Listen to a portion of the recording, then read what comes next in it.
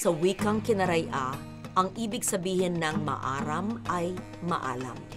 Pagkat maalam ang katutubong Pilipino, sumasalok siya ng kaalaman mula sa malalim at patuloy na interaksyon sa kaligiran. Ang katutubong kaalamang ito'y dumadaloy sa mga tradisyong pansining at pangkultura na matatagpuan sa iba't ibang panig ng kapuluan.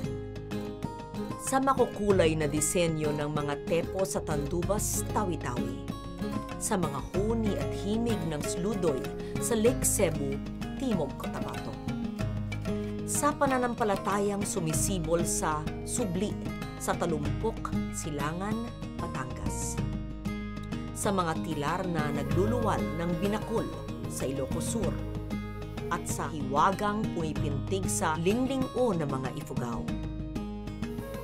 Bago pa man tayo nasakop ng mga Kastila, naipunla na ang mga tradisyong ito sa mga katutubong pamayanan.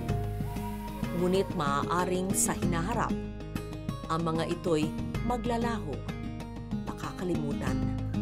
Dala na rin ng mga puwersa ng pagbabago at modernisasyon.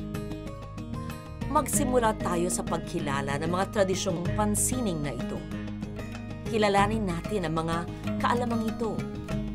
Ilimbag sa alaala. Itanghal. Dahil mula sa mga ito, unang nagkaroon ng hugis ang bansang patuloy nating nililikha at pinapanday. Ma-aram.